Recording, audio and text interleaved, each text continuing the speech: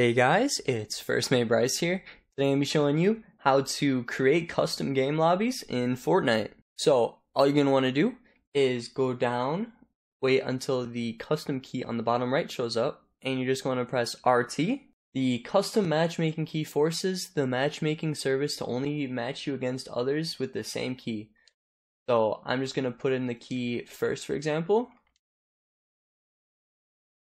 Now I'm just going to press accept with the X button for Xbox, and now I'm going to get matched up with other people who also have the same custom key.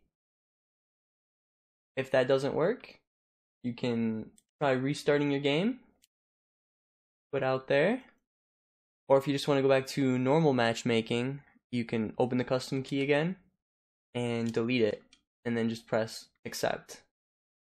If my video did indeed help you, feel free to like and subscribe. Thanks.